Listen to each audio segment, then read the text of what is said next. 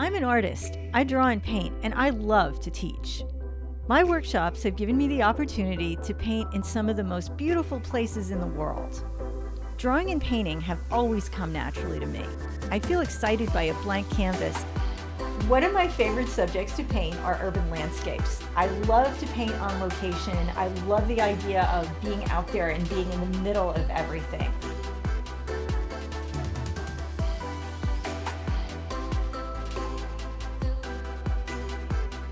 One of the things I enjoy most as a teaching artist is helping other artists learn the skills they need to express themselves without fear. I hope that people watching my YouTube tutorials will start to get a better understanding of a lot of the basics, things like drawing. No matter what medium you choose, you have to master these concepts in order to be confident and in control.